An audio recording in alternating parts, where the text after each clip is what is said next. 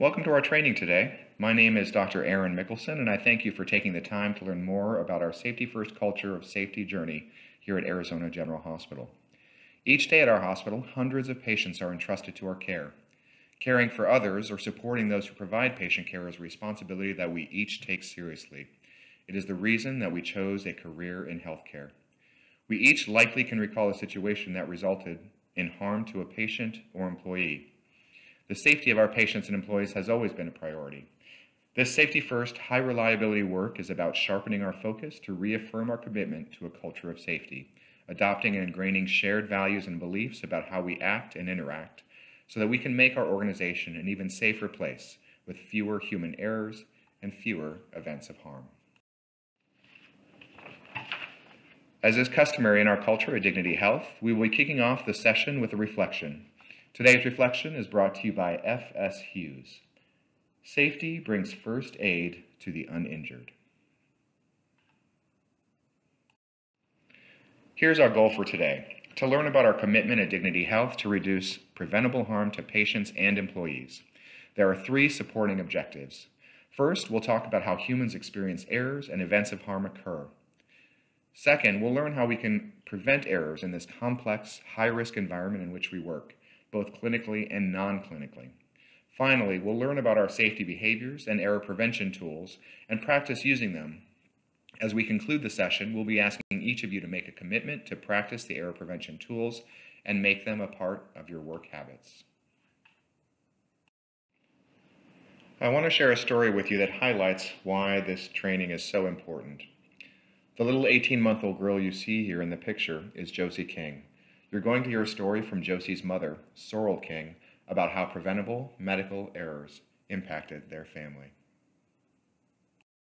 My daughter Josie died a year and a half ago at Johns Hopkins due to medical errors.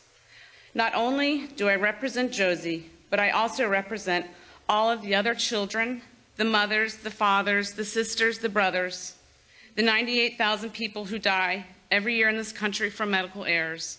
I'm here for them, for their families, and for any future potential victims. I would like to share my story with you. I do this with the hope that what I'm about to tell you will make a difference in how you care for your patients and how strongly committed you and your hospital are to patient safety. Josie was 18 months old. She had brown eyes and light brown hair. She loved to dance and had just learned to bounce on the trampoline with her older siblings, Jack, Relly, and Eva. She had just learned to say, "I love you." In January of 2001, Josie was admitted to Johns Hopkins after suffering first and second degree burns from climbing into a hot bath. She healed well and within weeks was scheduled for release. 2 days before she was to return home, she died of severe dehydration and misused narcotics. Her central line had been taken out. I began noticing that every time she saw a drink, she would scream for it, and I thought this was strange. I was told not to let her drink. While a nurse and I gave her a bath, she sucked furiously on a washcloth. As I put her to bed, I noticed that her eyes were rolling back in her head. Although I asked the nurse to call the doctor, she reassured me that oftentimes children did this and her vitals were fine. I told her Josie had never done this, and perhaps another nurse could look at her. After yet another reassurance from another nurse that everything was fine, I was told that it was okay for me to sleep at home. I called to check in 2 times during the night and returned to the hospital at 5:30 in the morning. I took one look at Josie and demanded that a doctor come at once. She was not fine. Josie's medical team arrived and administered 2 shots of Narcan. I asked if she could have something to drink. The request was approved, and Josie gulped down nearly a liter of juice. Verbal orders were issued for there to be no narcotics given. Meanwhile, Josie started perking up. She was more alert and had kept all the liquids down. I was still scared and asked her doctors to please stay close by. At 1 o'clock, the nurse walked over with a syringe of methadone. Alarmed, I told her there had been an order for no narcotics. She said the orders had been changed and administered the drug. Josie's heart stopped as I was rubbing her feet. Her eyes were fixed, and I screamed for help. I stood helpless as a crowd of doctors and nurses came running into her room. I was ushered into a small room with a chaplain. The next time I saw Josie, she had been moved back up to the PICU. Doctors and nurses were standing around her bed. No one seemed to want to look at me. She was hooked up to many machines, and her leg was black and blue. I looked into their faces and said to them, "You did this to her, now you must fix her." I was told to pray. 2 days later, Jack, Relly, and Eva were brought to the hospital to kiss their beloved Josie goodbye. Josie was taken off of life support. She died in our arms on a snowy night in what's considered to be one of the best hospitals in the world. Our lives were shattered and changed forever. Josie died from severe dehydration and misused narcotics. Careless human errors. Josie's death was not the fault of one doctor or one nurse or one misplaced decimal point. It was the result of a total breakdown in the system. It was the result of a complete lack of communication between the different teams. It was the result of doctors and nurses not listening to a concerned parent. It was the result of a combination of many errors, all of which were avoidable. What if the nurse had called the doctor when Josie's eyes were rolling back in her head? What if she could have had a drink or had been hooked up to an IV? What if the residents had paid attention and seen that her weight had dropped over 15% in 24 hours? What if the nurse had not given her the methadone? What if someone had taken my concerns seriously? What if a patient safety program had been in place? I believe that if any one of these things had occurred, the outcome could have been different and Josie would be here today.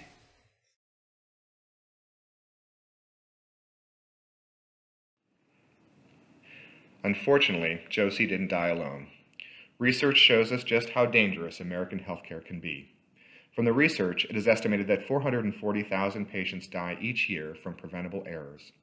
If it were a disease state, it would be the third leading cause of death in the U.S. behind heart disease and cancer. 1 in 25 hospitalized patients develop a preventable hospital infection. Preventable harm costs on average $2,000 per discharge across the United States. Preventable harm does not stop there. In a January 2020 article, the Press Ganey Chief Safety and Transformation Officer discussed the persistent and widespread inequities in health outcomes in the United States based on race, sex, language, socioeconomic class, and other demographic factors. They noted that our systems have been constructed, usually unintentionally, to deliver outcomes that vary according to factors such as patients' skin color or their ability to pay for services. High reliability means doing the right thing every single time for every single person. Our outcomes show that isn't happening. Now, as healthcare people, we love to debate numbers. There are probably some of you thinking these numbers can't be right. They seem very large. It simply doesn't matter what the exact number is. The simple fact is that we are hurting too many people and we're not getting better fast enough. To reach these goals, safety must be everyone's business, even if you're not actively touching a patient. Reliability does not just have an effect on clinical areas, but all areas of operations in healthcare. I want to share a story with you about one of these events. In November and December of 2004, maintenance workers from Automatic Elevator, a firm that services hospitals' elevators, drained hydraulic fluid from elevators into empty containers that had previously held surgical detergent. The containers were not properly relabeled or securely stored.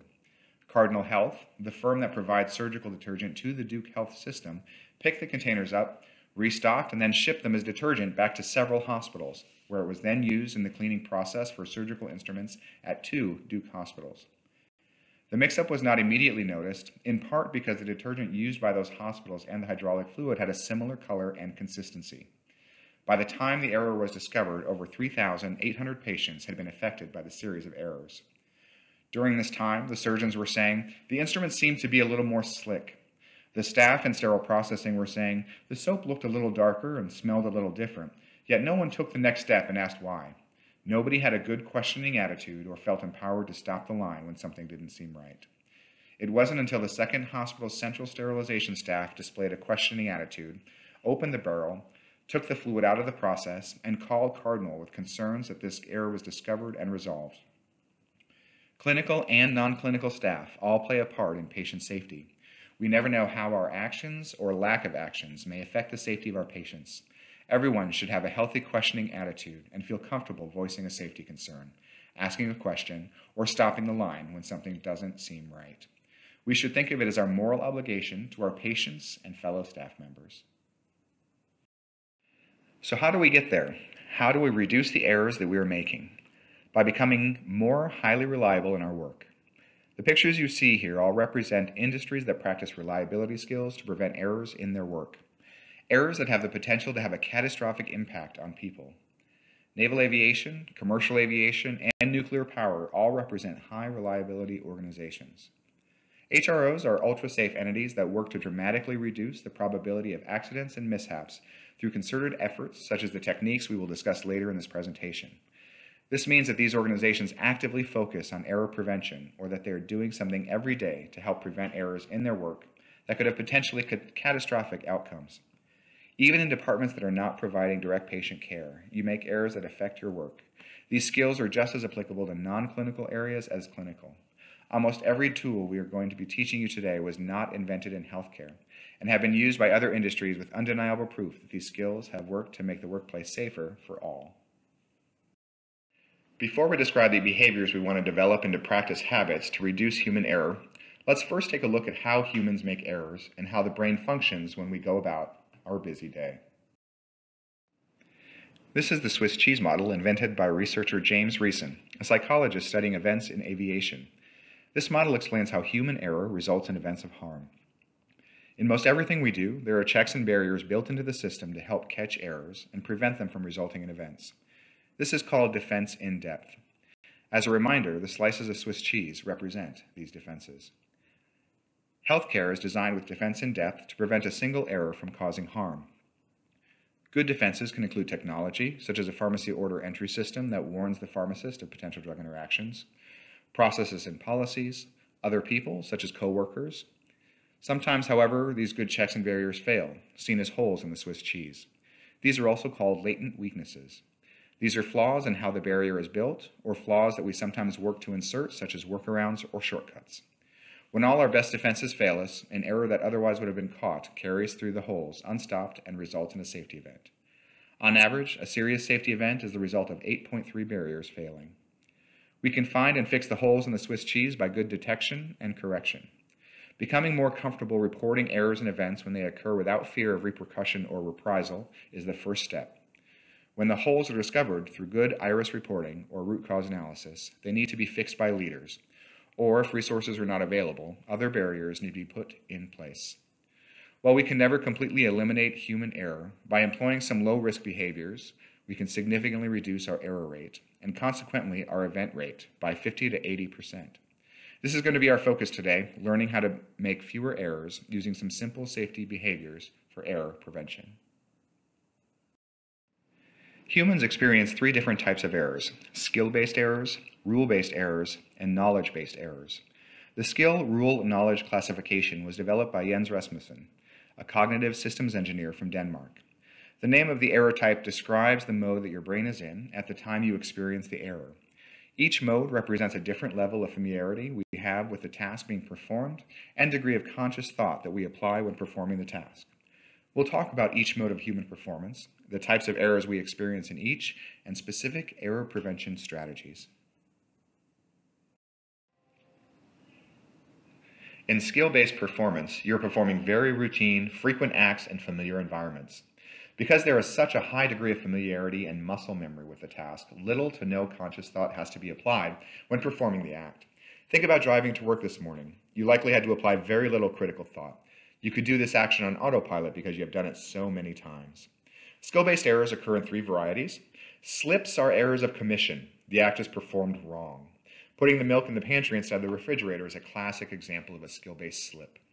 Lapses are errors of omission. A required act is not performed. You forget to put the milk in the refrigerator and leave it sitting on the kitchen table after breakfast. Fumbles are motor skill errors. You knock over the milk when reaching to pick it up. We can reduce the number of skill-based errors we make by paying attention to the task at hand. Stop and think before taking action. Later, we will discuss a self-checking technique called STAR as an error prevention tool to prevent skill-based errors. The probability of experiencing a skill-based error is approximately 1 error for every 1,000 acts, or 0.1%. Humans are very reliable when in skill-based performance because we have a great deal of practice and expertise in performing the task.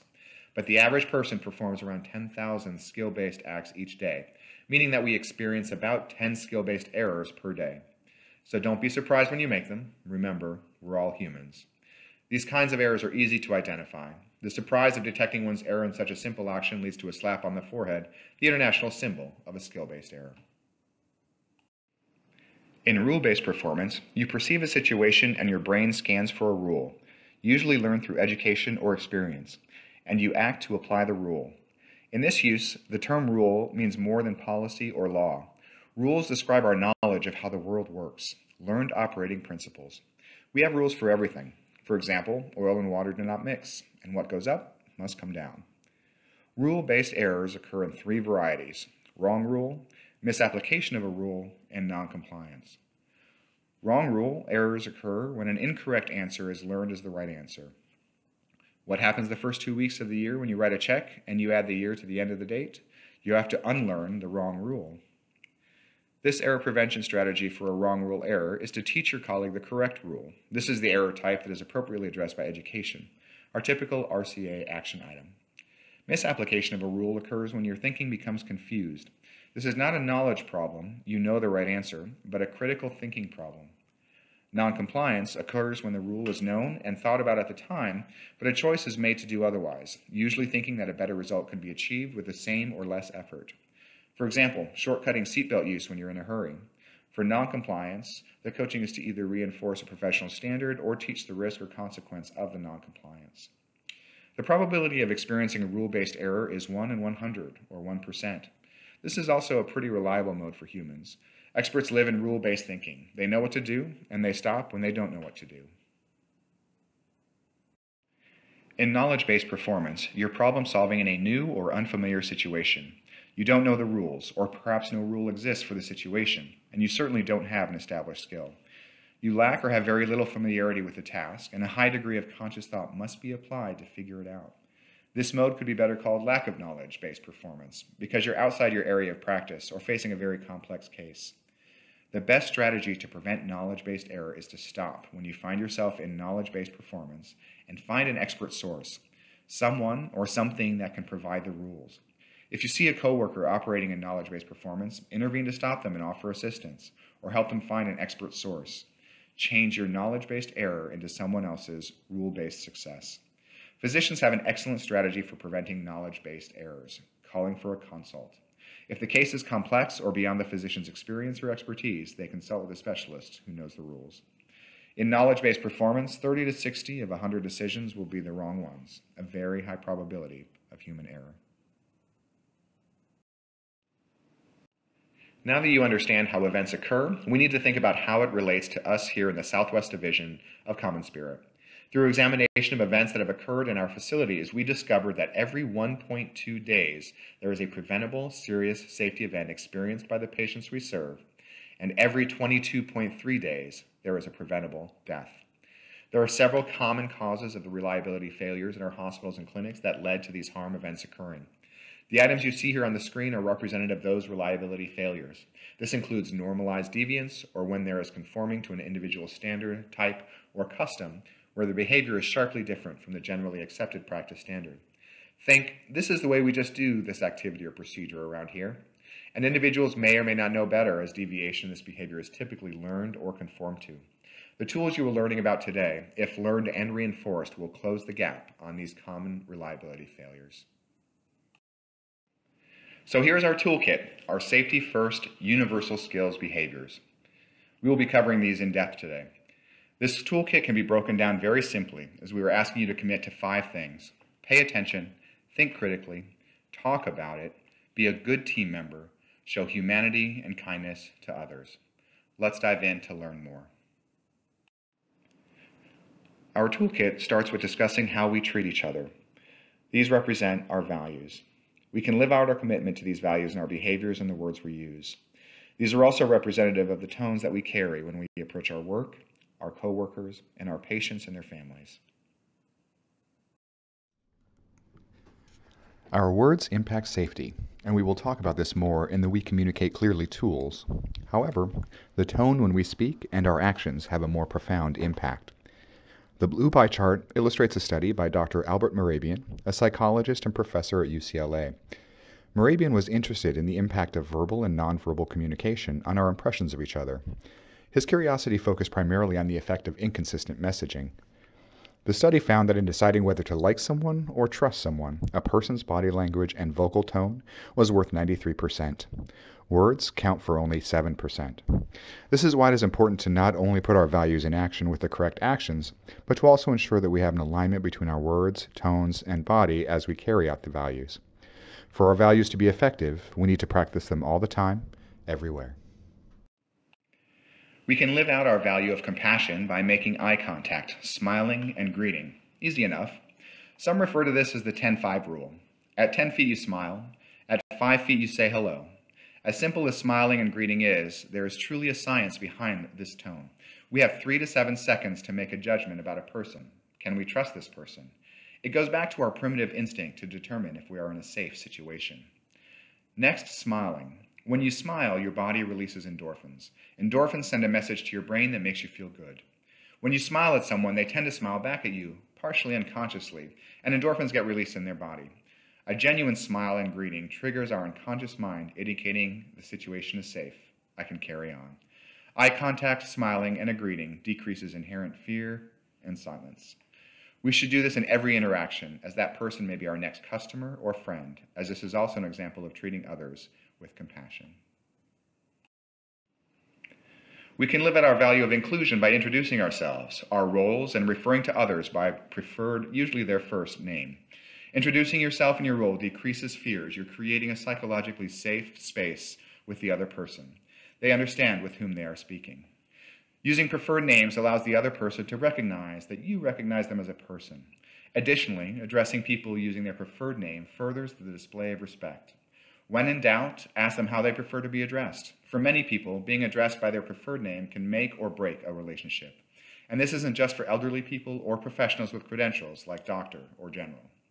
In a recent study at the University of Texas, researchers took a closer look at the importance of a name for young people and found that participants who were allowed to use their chosen name at work, school, or at home showed a lower risk of depression and suicide. We should do this in every interaction when greeting others, using direct communication, or meeting a person for the first time, as this displays our value of inclusion. We can live out our value of integrity by listening with empathy and intent to understand, perhaps our best tone. Listening with empathy drives connection because we're taking the perspective of another person, staying out of judgment while we're doing so, and recognizing emotion in that person. Listening with empathy means that we're seeking to understand the other person, seeing through their eyes, feeling what they feel as they're talking with us. Listening is a skill to be practiced. Did you know that even when you're really interested in what a person is saying, you only hear on average 1/3 of the message? When you think about communication classes you had in school, how many of them focused on listening? Likely very few. That is why this is a skill that we must practice continually in every interaction, all the time, treating others with integrity.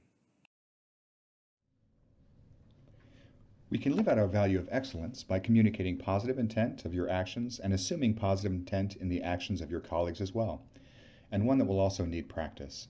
Communicating positive intent of your actions means letting people know what you are doing and why you're doing it. If a person does not understand our actions because you have not explained them, great offense could be taken, as well as great misunderstandings. Next, and very importantly, assume positive intent in the actions of your colleagues. Everyone wants to do a good job, and we're all trying to put the patient first. We should do this in every interaction to display our commitment to excellence. Finally, we can live out our value of collaboration by providing opportunities for others to ask questions. By providing others the opportunity, we are clarifying our communication to the receiver and providing ourselves with a better understanding of the situation. Acknowledge that patients and perhaps even new employees are very likely fearful. Answering their questions can help reduce this fear. Indicators of their concern can also be expressed in facial expressions and nonverbal behavior. Get attuned at reading people you're speaking with.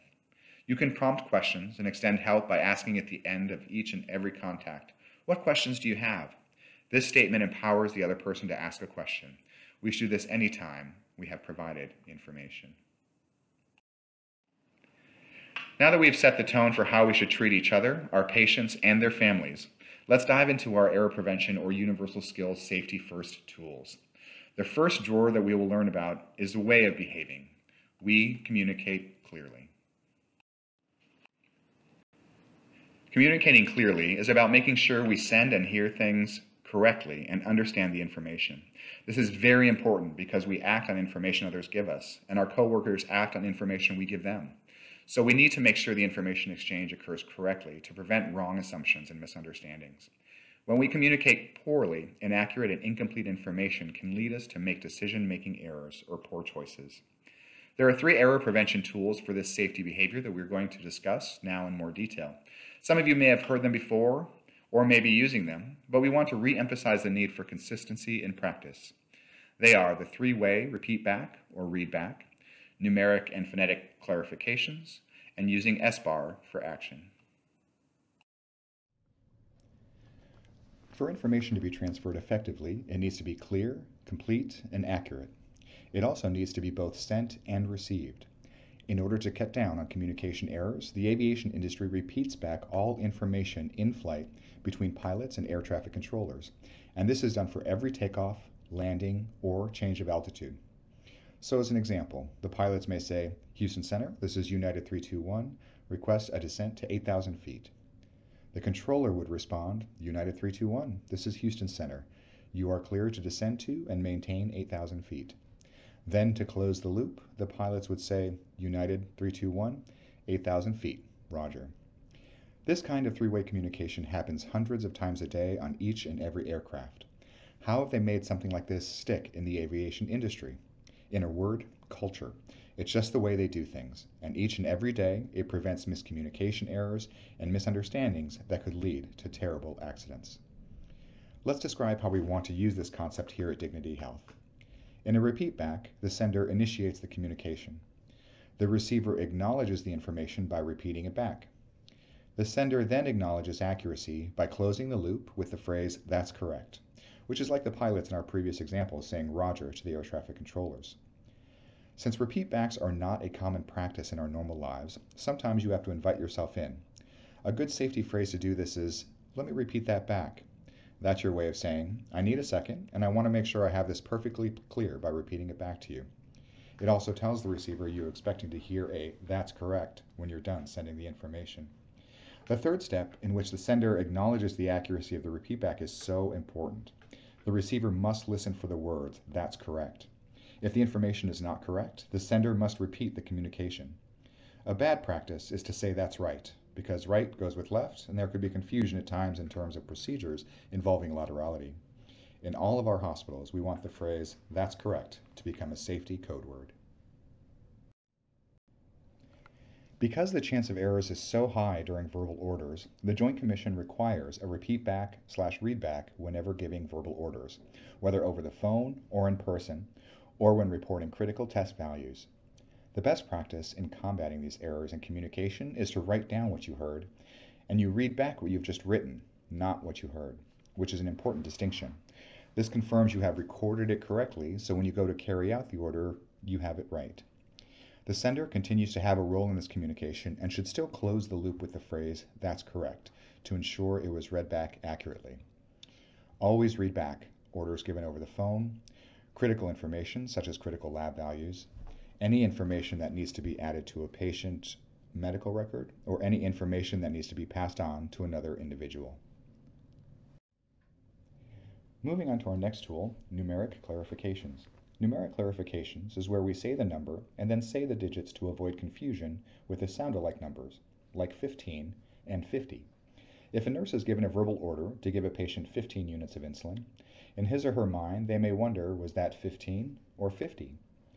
A best practice is to commit to saying 15 units, that's 15, compared to 50 units, that's 50. Clear and concise, and we use the separating word "that's" to avoid any confusion between the number and the digits. The best times to use numeric clarifications are when communicating the following: medication doses, critical lab values, equipment set points, patient identification numbers, or any number we are communicating. Additionally, we need to commit to using those leading zeros where the decimal point is a placeholder. This situation is so important because if we mess this one up, we automatically get an order of magnitude error in our communications. We see pretty good commitment to the written use of leading zeros in front of decimal points, but overall, there is still room for improvement in the verbal use of leading zeros. The correct way to say that example at the bottom is 0.9, which helps train the tongue to say, the ear to hear, and the eye to see each and every time, making us much more reliable in our verbal communications. Clarification doesn't stop with numbers. It is also used with letters of phonetics. Phonetic clarification is a good practice to use when communicating verbally. Words transmitted via early radio communications were often difficult to understand. Since radio became an important tool of military operations, the U.S. Armed Forces have used several different phonetic alphabets to aid in clear communications. The phonetic alphabet shown on this slide has been in use since 1957 and is also used by the shipping industry, commercial aviation, and nuclear power. Other phonetic alphabets are available. As our organizations are growing more diverse in cultures from around the world, this brings different accents that sometimes make understanding a person's spoken word difficult. Phonetic clarifications assist with decreasing confusion and misunderstanding of spoken words. This slide shows us an antiphonetic alphabet, where words are used inappropriately for certain letter sounds. For example, N as in gnome, or F as in phone. These are systems that we want to avoid using in our workplace as they can cause confusion. We're often asked, do I have to memorize this alphabet? No. But you'll find in practice it's more efficient, practical, and consistent to learn it and use it consistently and correctly across the organization. So we want to set it as the standard across our hospitals. Many users of the phonetic alphabet make up the words as they go. For example, you can say A as in apple, but as you do this, you'll be surprised how often people get stuck on simple letters and pick whatever pops into their heads. So a commitment to learning and memorizing a single phonetic alphabet reduces mental effort over time. What is critical is that we use phonetic clarification when we are communicating important information, such as patient names, procedure or test names, or medication names. You do not have to spell the words phonetically. That would just slow things down. But here you can see some good examples of when you could use this technique. For example, neurology consult to room 405, that's neurology with an N as in November. Code blue in room 330B, that's B as in Bravo. SBAR is the communication style and checklist we want to use as we hand off or transfer patients, materials, tasks, or information. It is a tool that helps structure the information so we don't miss anything. SBAR as a communication protocol was developed by Kaiser Healthcare, but has also been credited to the nuclear Navy, where submariners have used it for years to clearly and accurately transfer information in a time-critical manner. After identifying yourself and/or the patient, project, task, etc., step through the following, saying each word prior to giving the information. Situation, which is the immediate problem or the headline. Background, a brief description of relevant history related to the condition. Assessment, your view of the situation. I think the problem is, or I'm not sure what the problem is, and your perception of the urgency of action. The patient is deteriorating rapidly, or we won't be able to continue service without more supplies. And then finally, recommendation. Your suggestion about the action that should be taken to solve the problem, or your request for guidance on what action to take. When communicating clearly, specifically use the words situation, background, assessment, and recommendation, so that the listener knows the nature of the information you're giving. SBAR can be used for both verbal conversations as well as written communications. Also want to remind you that the method of communication can be used in every department, clinical or non-clinical. A non-clinical example you see on the screen here. So for example, this is an email from Rob, the supervisor from the maintenance shop. The situation is that there's a water leak on 5 East. The background is we have some contractors doing plumbing work in the 4 new ICU rooms on 5 East, and they made a cut in a pipe that was not previously isolated. Water is spraying everywhere. The assessment is that we've got to stop the leak as soon as possible as it's making a trip hazard in the hallways. And the recommendation is to ask non-essential personnel to leave 5 East and make a public address announcement to have all site maintenance personnel to report to 5 East. This is a great example of a non-clinical SBAR. Let's move on to the next drawer in our toolkit and talk about the importance and power of asking questions. By exercising your questioning attitude, you are improving your critical thinking skills and escalation skills. You can do this by questioning information you hear if it doesn't fit in with what we know or understand. There are 2 error prevention tools for this safety behavior: pause, question, and confirm, and ask clarifying questions. Questioning attitude is not about asking questions, it's about questioning the answers. We're trying to detect information and incorrect assumptions that can lead to bad decisions or actions. Having a questioning attitude helps ensure that we correctly perceive the conditions around us and that we correctly choose the right response for the situation. Pause, question, and confirm is the #1 critical thinking tool out of 20 that were studied in the nuclear power industry. It is a 2-step technique for processing raw information into fact. First, we need to recognize situations or raw information that doesn't seem quite right. The raw information can be from any source, such as direct observation, results of tests as labs, images, etc., displays from monitors and devices, verbal or written orders, guidance documents, such as policies or protocols. Let's dive a little deeper into this concept. Questioning is an internal check. Does this situation or the information that has been given to me make sense with what I know to be true or right? It takes seconds to do, and is sometimes called the gray matter check because it occurs in your brain. Think of it like an internal smoke detector. Just like the smoke detector in your home, your internal detector should always be on. Whenever you receive information or observe a situation, you should be asking yourself questions like, does this make sense to me? Is this right based on what I know about these types of situations or this case specifically? Is this what I expected based on the name of the case, the diagnosis, the plan of care, or things we talked about yesterday? Does this fit in? Is it consistent with what I know and expect? Take the time to internally question every situation and information that you encounter. It takes just a few seconds to run this check in your head. Always think, does it make sense to me? Just like the smoke detector, questioning costs very little and can save thousands of lives every year. Confirming is an external check of the information with an independent and credible source to corroborate our thinking. It takes minutes to do, sometimes many minutes, and as opposed to occurring in the gray matter, this occurs with the shoe leather, because you have to get on your feet and do some work to track down the right answer. Confirm by finding an independent, qualified source to ensure the situation or information is correct.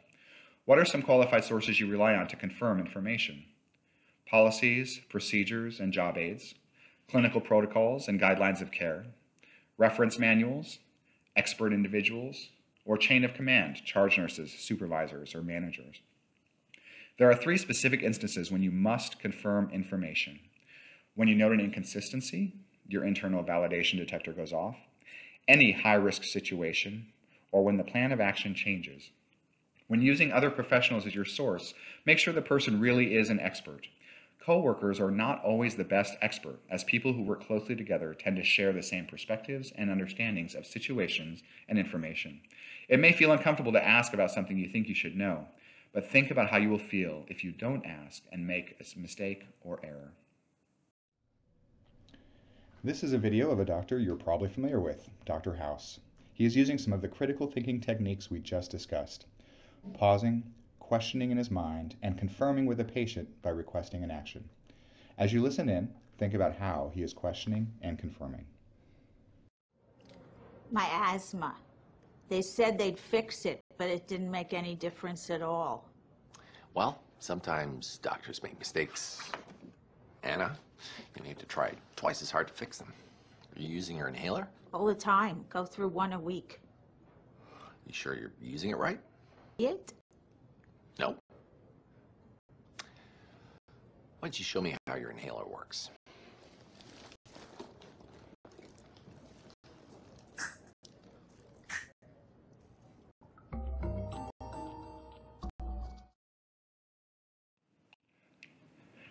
The next tool in the Ask Questions drawer is clarifying questions.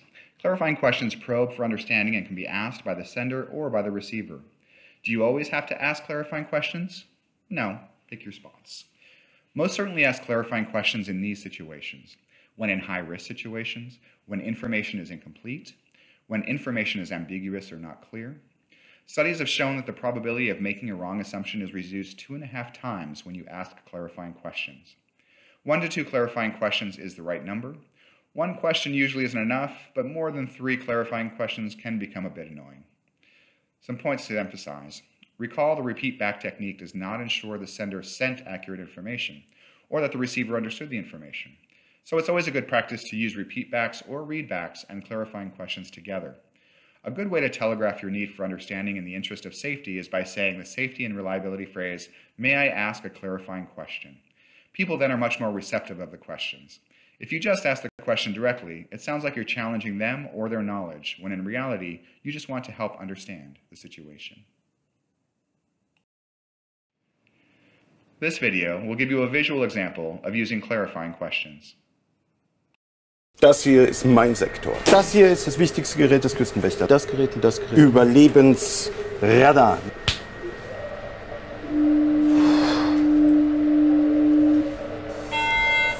Mayday, Mayday. Hello, can you hear us? Can you hear us? Can you... Over. We are sinking. We are sinking. Hello? This is the German Coast Guard. We are sinking. We're sinking. What are you thinking about?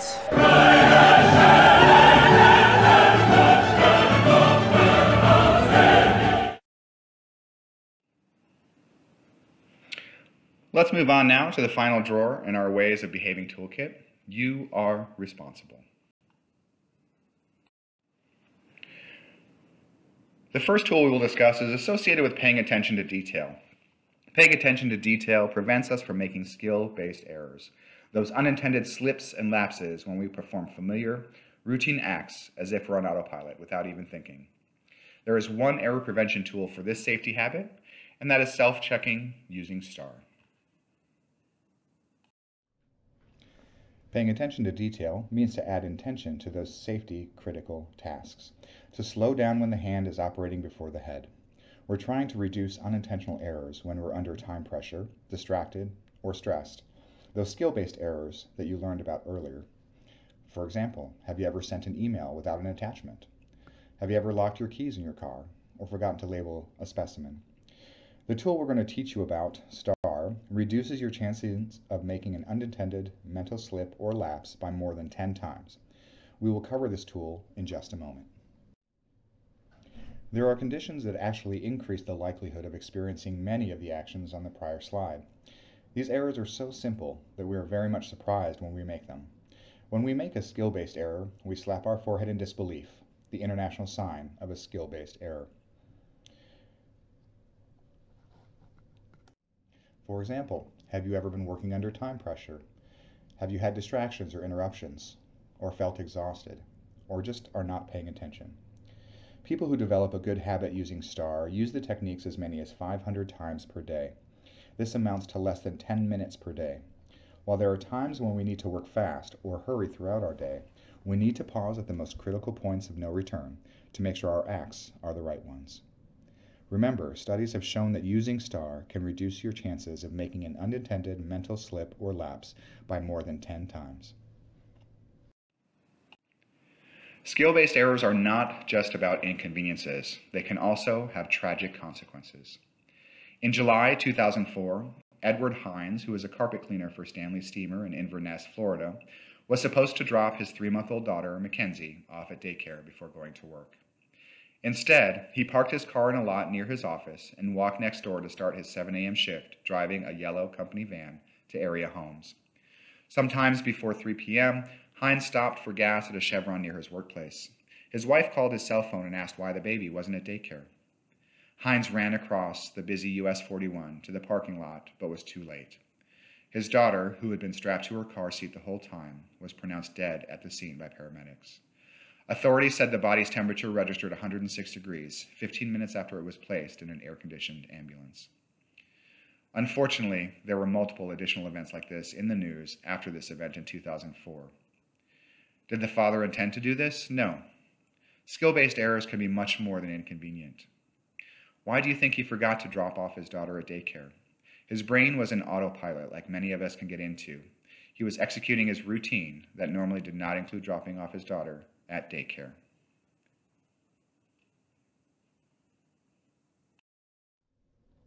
STAR is recognized as one of the best tools for avoiding skill-based errors. STAR stands for Stop, Think, Act, and Review. In STAR, you pause for 1 to 2 seconds, consider your action, concentrate, and carry out the task. And then, if you have time, review to make sure you got it right. STAR was developed in the 1970s in the California school system to help prevent school children from acting impulsively.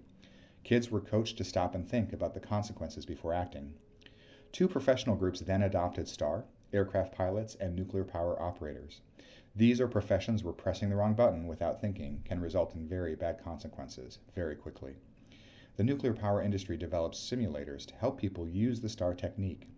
You actually have a good simulator here in the hospital. It's called the vending machine.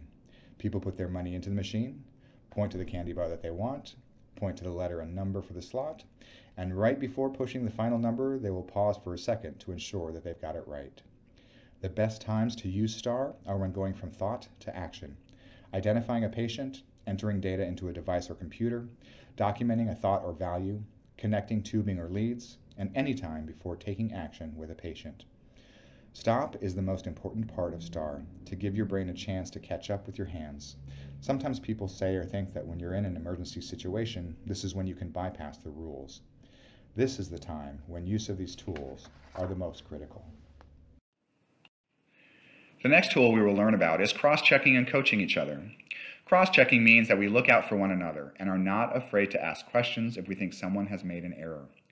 The most important part of these steps is to be willing to be checked, which establishes a more collegial environment where we are not so sensitive to input or criticism. When we are working together, we should be looking out for our fellow team members. Be aware not just of what you're doing, but of the status of the working environment and what others around us are doing as well. Offer to check the work of others, second check a calculation, proofread a memo, offer to help a team member with their work. Point out work conditions or hazards that your team member might not have noticed, a floor that was recently mopped, a trip hazard in the lobby. Point out unintended slips and lapses, a supply room key left on the counter, an order placed in the wrong chart. Demonstrate a willingness to be checked by saying, "Thanks for the cross-check." Add this to our list of safety phrases. This is called being mutually supportive. Remember, the key to successful checking is not only to be willing to check others, but to be willing to have others check us.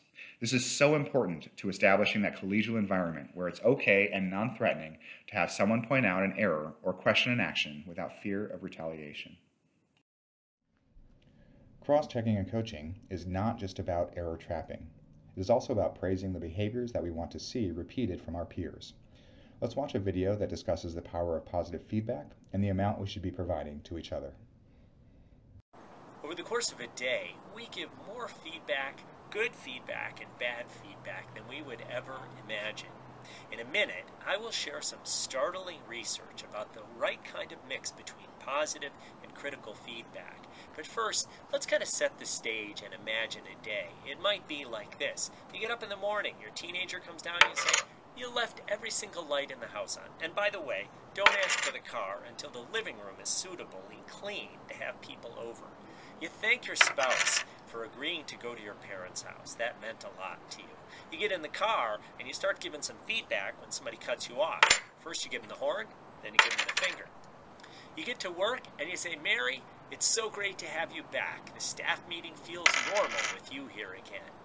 But when 2 people come in late to the staff meeting, you say, "What has happened to the professionalism around here? It's just not what it used to be. Come on, guys." You point out to Gary that he's done great work in the past, but the memo he's done isn't really up to snuff. You head off to lunch, go off with a vendor, you say, "I loved your proposal. Quality was great, price was great, things are good." You tell the waitress, "Chicken here was really a little bit dry." And on the way out, you tell the manager the service was fantastic, but you thought he'd want to know that the bathroom was below sanitary conditions. And so goes your day. Lots of feedback. What you wonder, though, don't you, is what is the right mix? What's the appropriate balance between positive feedback and constructive feedback over a period of time? Balance, well, here's some balance. This looks pretty average, doesn't it? 5 negative, 4 positive. In fact, this is dead wrong. John Gottman, a researcher on marriage, has been able to determine with 94% accuracy which couples will be divorced simply by watching their behaviors. And this is the average ratio for couples that divorce, usually quite quickly. 5 negative comments to 4 positive. Really pretty balanced, pretty close, and really wrong. Instead, what Gottman found was this, that in those marriages that lasted and where people had positive relationships and felt good about their marriage, the ratio was 1, 2, 3, 4, 5 positive comments for every negative comment. It's a pretty high standard. Remarkably, it's not just at home, but even at work. A study by Barbara Fredrickson and Marshall Lasado, where they watched teams, and they found the high-performing teams, found that there was a ratio of 1, 2, 3 to 1, which was the tipping point. When there were 3 positives for 1 negative, these teams began to perform at higher levels. Their ideal, their recommendation, 5 to 1. 5 to 1, both at work and at home. So the question for us is, what are we carrying around in our pockets? I would suggest we need to be thinking 5 positives for every negative. If we really want to be effective, we really want to be happy, and we want to lead with our best selves.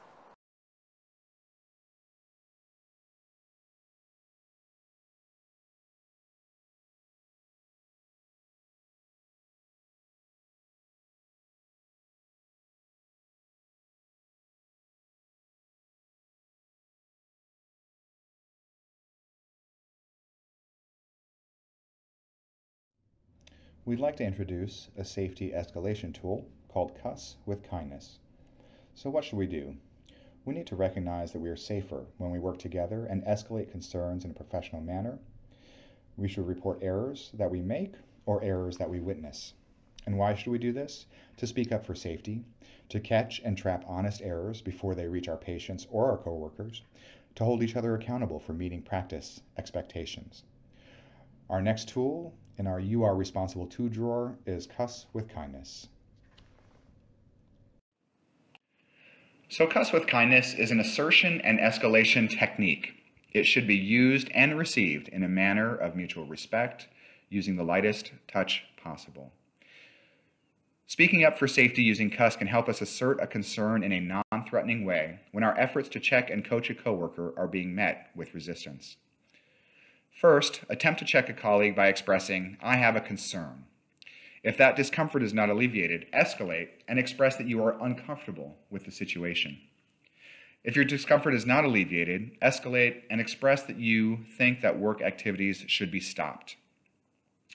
Finally, if you perceive unsafe conditions still exist, then you should take it to the next level by turning to your supervisor.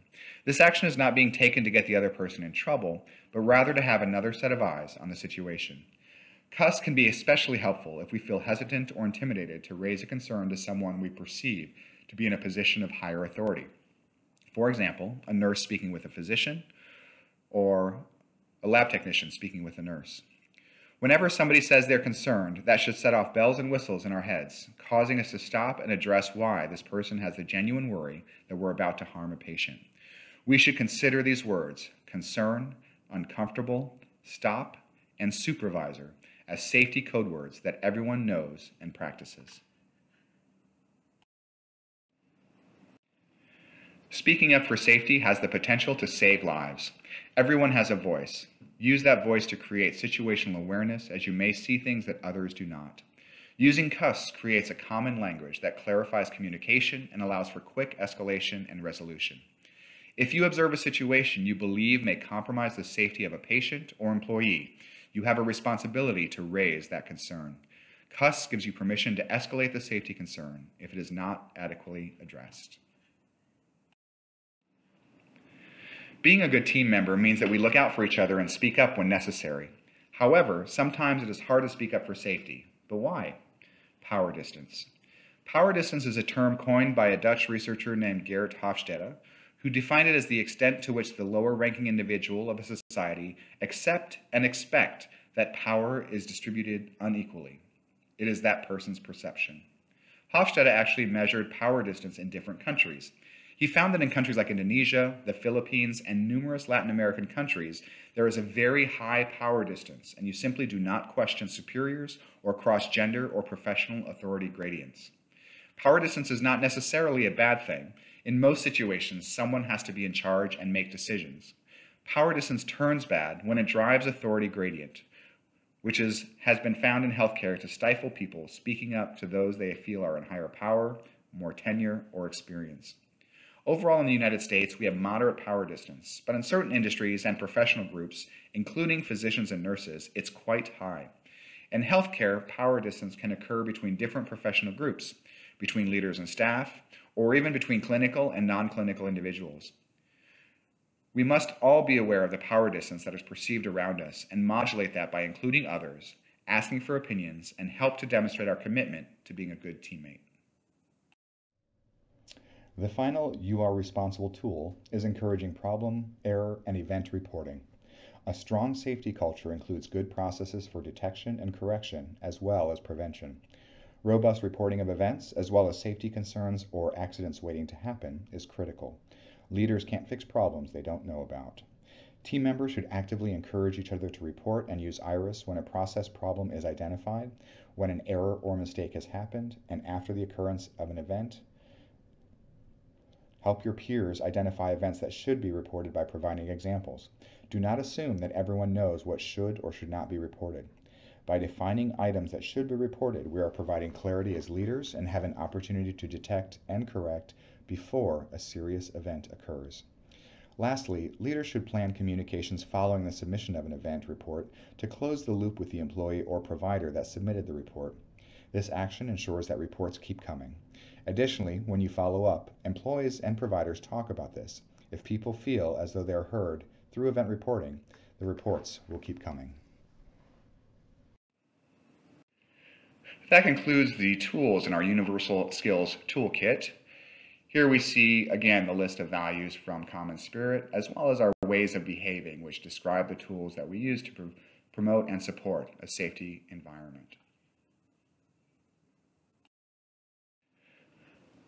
With all of this new information, we're asking for your commitment to do the following. Commit to memorizing our universal skills. Just like a telephone number or home address, once you commit them to long-term memory, they are always there. We must know them in order to create a common language around safety that will make it clear to one another that safety always comes first. Start using these universal skills today, as soon as we return to our places of work. Encourage each other to use the tools and techniques. Identify situations when these tools did or could have prevented human error. We must drive these behaviors into practice habit, and the only way to achieve this goal is to use them each and every day. Start recognizing the different human error modes in which you operate as you recognize yours and others' errors each day. Share safety success stories when you hear about someone using a tone or tool to prevent harm. In closing today, I want to share a video made by one of your sister hospitals where they discuss the importance of this work for the patients they serve and the employees working in their facility. I hope that you've enjoyed this learning and that you will commit to putting these very simple universal skills into place for the patients you serve and the employees committed to your organization.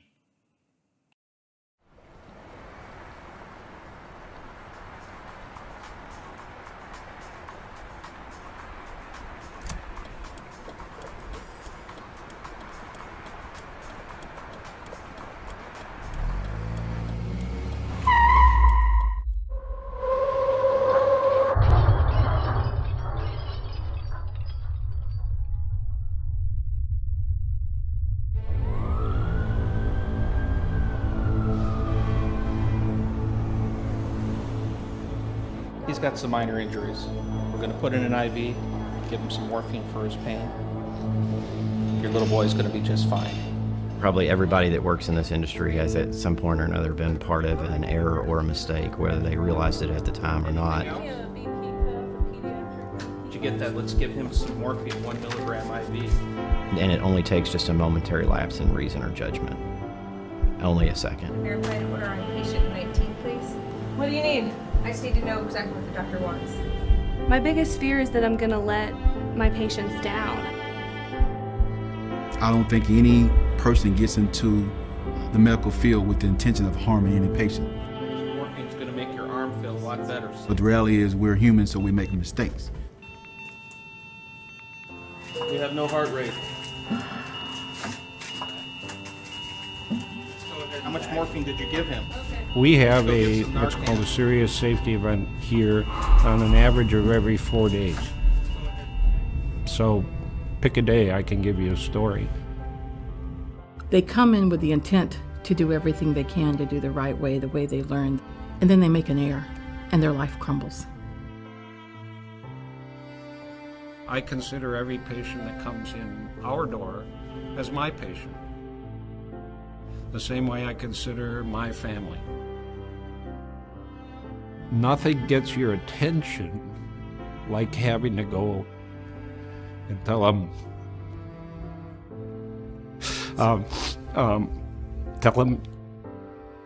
we made a mistake. I've seen heart surgeons and neurosurgeons, tears in their eyes in my office. It's very, very sad. You never forget.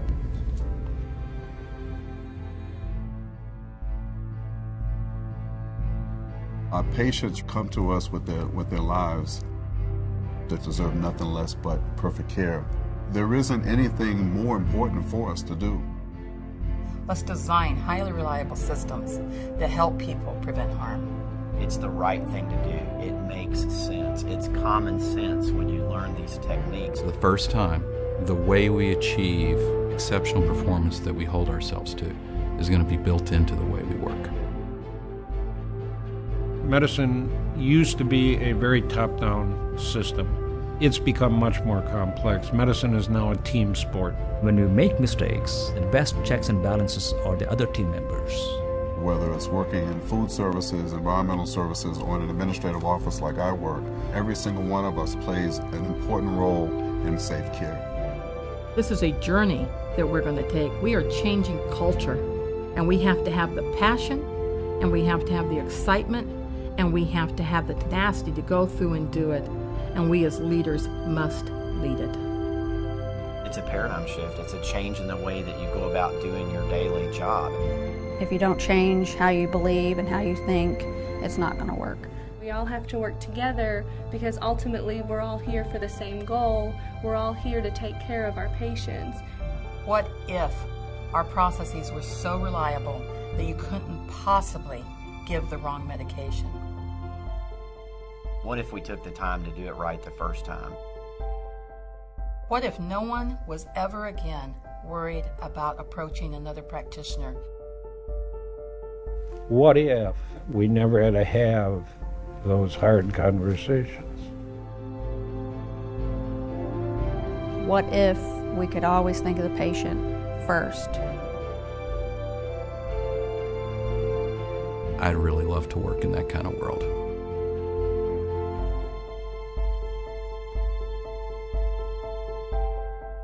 What if?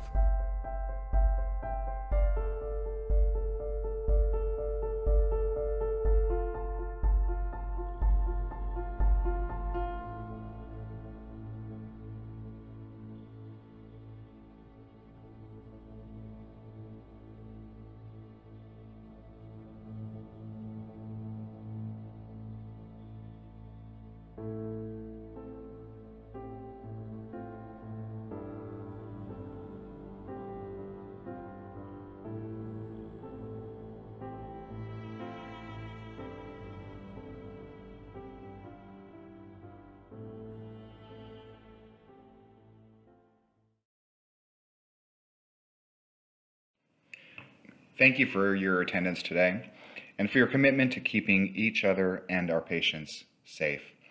If you have any questions or would like a list of references for the material presented in this presentation, please contact the medical staff office at Arizona General Hospital. Thank you for your time.